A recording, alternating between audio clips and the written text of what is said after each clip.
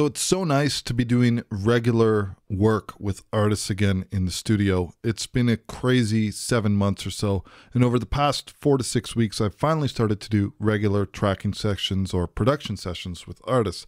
That being said, I immediately realized that I need to redo a vocal tracking template. So that's what I've done, and I wanted to take a moment to talk about some of the decisions that I've made and also some of my philosophies with templates in general.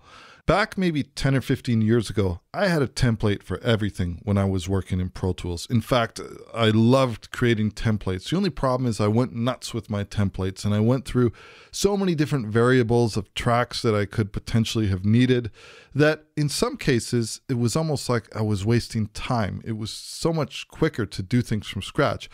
That being said, though, there are certain things that you might end up using all the time, and then that is very useful to have in a template. Okay, so let's go over some of these decisions that I've made with Studio One over here. Also worth noting that this template was created as a regular song. So if I open up a Finder window and I scroll to my songs folder, and this is based on the default install paths of Studio One, I have a subfolder that I created called templates, and I have a bunch of templates in here. Not that many, just stuff that I do where I do need to have a template. That's where this song for now is living. Okay, so let's get started here. If you're doing something simple, like a lead guitar where you're tracking also a vocal, maybe in real time, and it's a live off the floor, there's a good chance that you're only going to have one vocal track and then probably a direct guitar track or something like that. And then the vocal verse, the bridge, the chorus, everything will be sung on one track.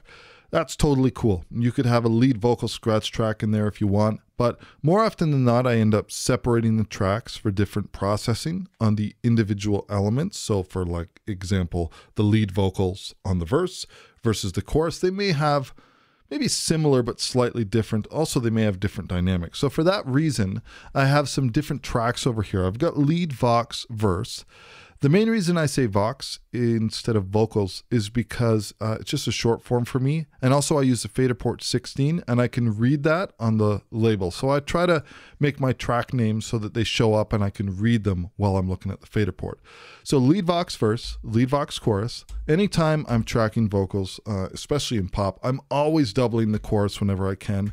And also, most times I try to work in stereo pairs, even if I end up omitting one of them and I just use one. Like I maybe only need, maybe I have a vocal double that happens over the verse and it's only in mono and I just tuck it in underneath in the center, right underneath. But most of the time I will track in pairs. Now I also have a lead vocal track for the bridge or the middle eight. Maybe I'm going to be doing a completely different signal chain or microphone. Anytime I have vocals, we always usually have a vox high harm. Again, left and right stereo pairs, vox low harm, left and right stereo pairs. And then I've got 4 kind of miscellaneous background vocals. This could be for anything. Could be for a simulated octave lower, or it could be sung an octave lower or an octave higher, maybe a unison track, who knows. Then I have Ad-Libs, whether I'm doing pop, hip hop, there's always Ad-Libs. I've got a stereo pair there. If I need more, and if I'm not using one of these, it's very easy for me to just pop one of these into record mode.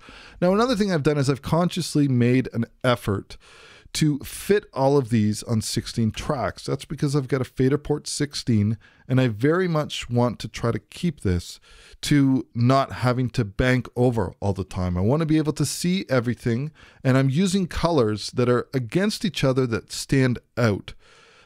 So that I can make out, for example, these 2 ad-lib tracks. They're yellow. I should be able to see that on my select buttons. The same with these doubles. I should be able to see that.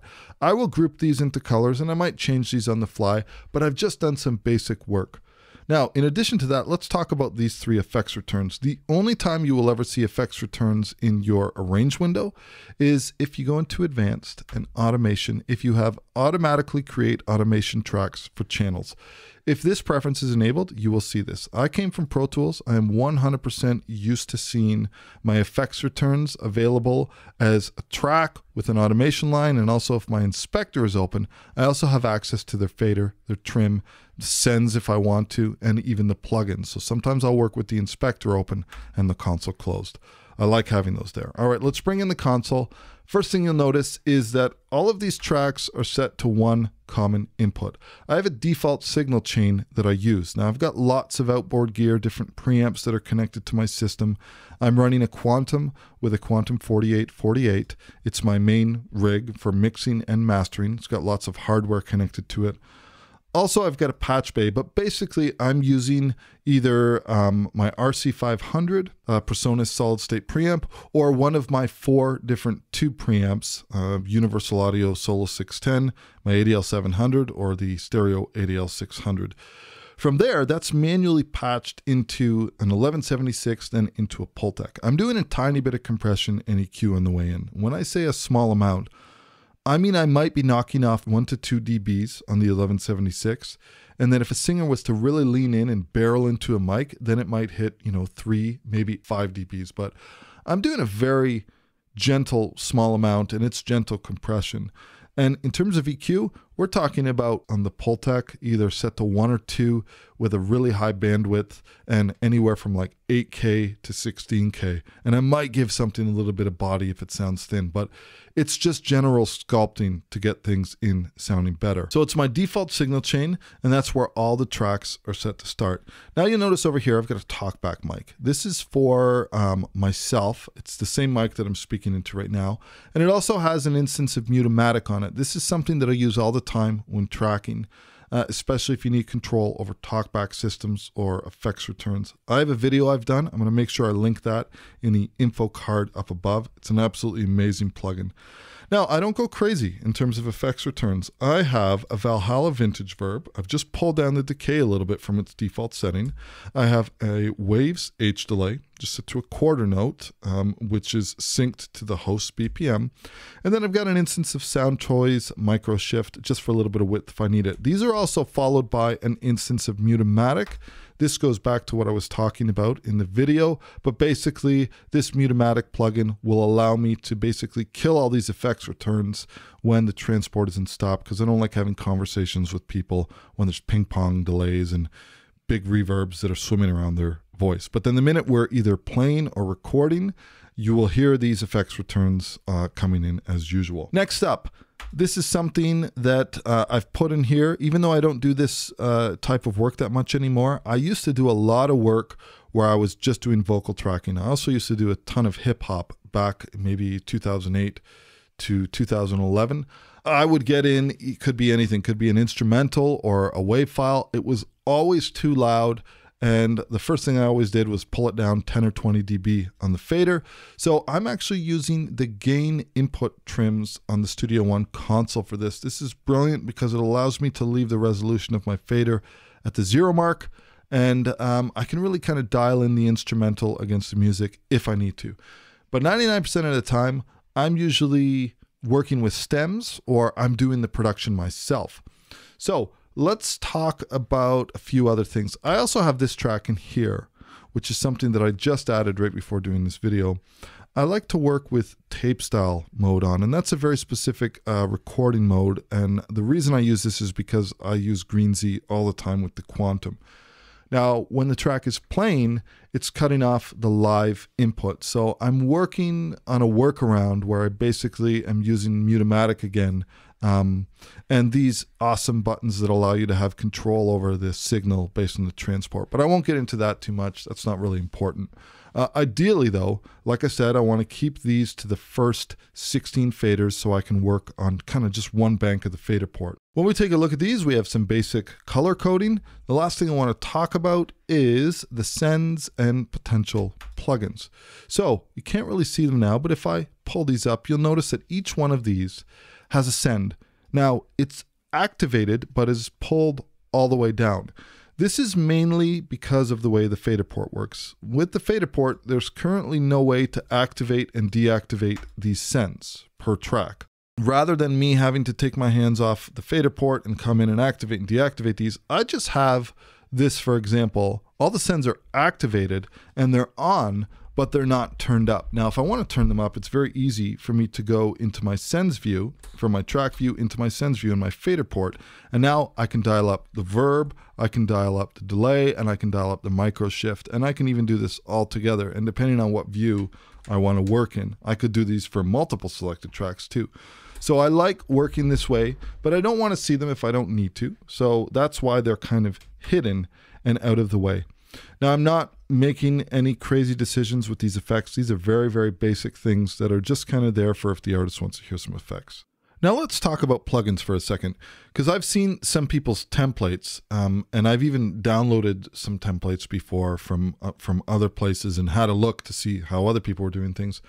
And I've opened up, you know, a basic template, and I've seen like 6 or 7 plugins that are activated on each one of these tracks. And then, you know, you would watch the video and somebody would say, yeah, this template's very easy to use, but one thing you got to do is every time, you know, you move to a new track, you have to make sure that you adjust the EQ and the compressor and the de-esser and the limiter and the reverb that's in line and the delay that's in line. For me, that's way too much. When I'm doing vocal tracking, I want all of my effort to be on keeping the vocalist happy, keeping them in the moment, making sure that I'm running things properly and that I'm working at the same speed and keeping up with their vibe and making sure that their headphone mix and everything is good. I don't have time, or I don't really want to complicate things for myself that much that I have like 5 plugins on each one of these tracks. Now, granted, it's not 100% fair because I'm using, you know, an outboard hardware preamp that goes into a compressor that goes into an EQ, and then it's coming into Studio One to be recorded. But guess what? Even if I wasn't doing that, and even if I was doing that where I wanted to have the same approach, I could come into any one of these channels here that I'm recording, like, you know, input 2, and I could just grab a fat channel and I could do something really gentle. I could come in and choose one of my emulations. I actually love this particular compressor. And in terms of the EQ, any one of these ones, they sound great. You could use the built-in ones, or if you buy one of these add-on packages, I could use anything here. Maybe I'll get like a Helios EQ and dial in something. I could do basically the same, where I'm just knocking off a couple dBs with maybe you know, a slow attack, fast released on my compressor, and then this wouldn't be anything excessive. This would be maybe I'm giving like a 2 dB boost at a certain frequency, right? So you could totally have the same approach to that, and you could leave this live on your input. Now, that being said, another approach that one could take is that, like I said, I don't want to stack up 4 or 5 or 6 plugins. I want to keep this really, really simple. Then what I might consider doing is putting the actual fat channel on here, because it's 0 latency, and I would put this at a decent starting point. So I wouldn't go ahead and try to dial in everything and use stuff that's super fancy. I would basically say, boom, okay, you know what? Let me put like, I don't know, an 85 hertz high pass filter. The compressor, let me activate it, but I'm not going to actually adjust the threshold because I don't know what that is yet. I might move this up to like 4:1 or maybe something like 3:1. And this, I would just leave this all alone. I probably wouldn't even use any makeup gain. So the compressor is activated, and all I have to do when the signal comes in fact, let me mute this track, and let's just change this just for a second. And if I was to go like this, I could just adjust this as I'm going, you know, I could just pull this down. So the actual track, just to get some compression happening here and say, okay, well, that's the threshold. I'm just knocking off a little bit there. I don't want to do that now. Let's change this back to where it was. But yeah, this is the idea, is I would basically have this set up so that I only have to adjust the threshold. And here, if this is okay, I might even go to like, I might even back off to like 75 or 70 if I didn't want to overdo my high pass filter. And then in terms of the EQ, I would probably activate this, but not do any moves. I might actually, let's change this to a high shelf. So this is now activated, but I'm not giving any gain. And then if I need gain, only when I need gain would I attempt to adjust it while I'm tracking. And it would be something really simple that I could just kind of adjust and leave in place. And let's just reset these 2 nodes. So this is probably how I would leave this as a starting point. I would have it so that it's open and all of these could be adjusted really easily. I would leave it in this mode so that everything can be adjusted at once. Now, I'm going to take all of these and remove them, drag this over here. So now A fat channel is instantiated on every single one of these tracks and is at 0 latency. It's very low in terms of a CPU hit. And then if I did need to adjust something, and if I wanted something to be into heavier compression, then that's something I could do really easily by just pulling back the threshold and maybe even clicking auto or soft and giving this some gain, whatever I need. But for now, I am actually going to take all of these and I'll leave them on, but let's just bypass them. So we'll only use them if we need to. So this now is a great starting point. So now in terms of the way that I would use a template, 99% of the time I use import song data. What does this mean? This means that I have a new song that I've created. Let's just take something and I'm going to put this on the desktop for now. And in terms of the styles, this is just going to be an empty song. We'll leave everything as is and I'm just going to create a new empty song. Now, if I had a song, and let's say I had a bunch of tracks and I had some virtual instruments and everything, and I had done my production and I wanted to track, it's so easy for me to import song data, navigate to this song that I've put in my templates folder, vocal tracking template, and then I say to myself, okay, what do I need from this song? Well, I want to import my whole shebang because I need everything, right? So let's take all of this. We just scroll down, we click OK. This is now going to bring in everything that I need. If I open up my mixer, because our IO setups match, these have all come in with the proper input. So these are all set to the proper piece of gear in terms of our IO setup. All of this is set and ready to go, and I can just go ahead and start my vocal tracking session. That's the way that I like to work. The other option would be, close this, I don't need to save the changes to that either. The other option would be that if we save it as a template, because keep in mind, I just saved this as a regular song file, but if we save it as a template, give it a description and an icon, we click OK, then when we do a new song, we have the option to actually start from that template. Now, if I do this, again, we're going to do the same thing. I'll just throw this on my desktop for now. This is going to start from this as a blank starting point. So now if I click OK, this is going to create a brand new song, and this is the starting point of the song. So now I would either drag in my stems or my 2-mix or whatever I need to do, and I would just immediately start recording. And this is set up exactly the way that I need. So build yourself a template, save it as an actual song in its own folder, and then from there, you can then also save it as a template. And then, like I say, if you made any changes, like let's say you said, you know what, 90% of the time I want these to be panned out, I might as well do that now, and I might as well make some adjustments to these levels. I'll pull some of these faders down. I don't know why you would pull faders down when you can't hear anything yet, but if you did make any changes, and you went to save as template, I can actually replace an existing song folder just by clicking it, and then it overwrites the original. So you can kind of update the song as you go. Anyways, that is my approach to a vocal tracking template. Feel free to take or leave anything you want from it. But that's all the time I've got available for today. I hope that you enjoyed this content. If you did, please consider hitting that subscribe button.